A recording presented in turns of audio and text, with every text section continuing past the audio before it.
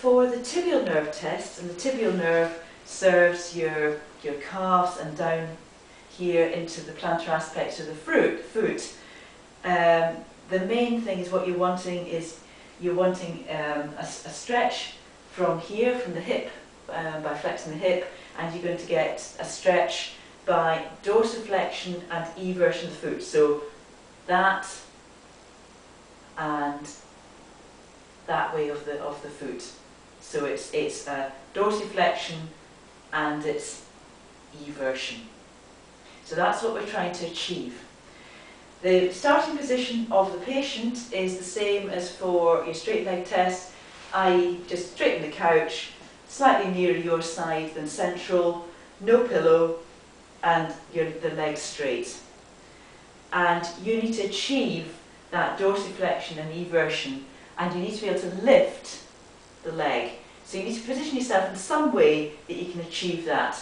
You can, if you like, try and wrap your hand round like this, so that you've got a push on the little toe. The main thing is you need to be pushing on this lateral side, on the little toe side of the foot.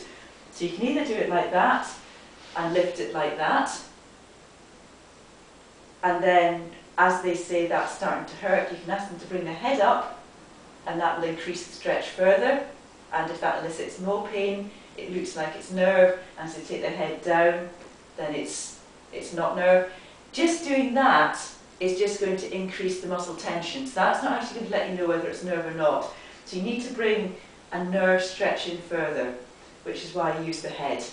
So bringing the head in, that's increasing the pain. Taking the head out, that's decreasing the pain. I haven't done anything different to the muscle, therefore the muscle tension is staying the same, so it's not muscle, it's nerve.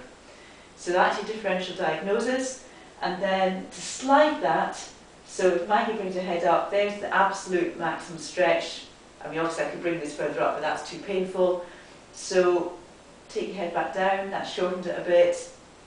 So as you bring your head up now, to keep that nerve the same, I need to just take this down a wee bit. And there's your sliding the nerve. Or, what I could do, as she brings her head up, to release it, I could just take a little bit of the dorsiflexion and plantar flexion out. Dorsiflexion and eversion out. And then as she takes her head down, I put that dorsiflexion and eversion back in, head up, dorsiflexion and eversion out. And that's the sliding of the nerve.